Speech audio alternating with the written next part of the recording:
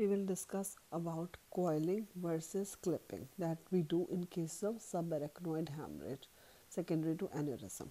So coiling is an endovascular procedure and it is beneficial for elderly patients.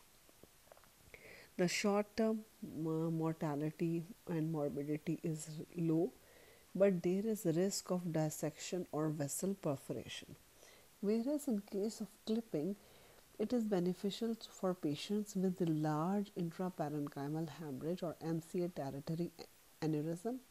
It is open craniotomy is done in this procedure, and there is a risk of damage to surrounding structures, and there is a risk of edema also. So coiling is an endovascular procedure, whereas clipping is done with open craniotomy.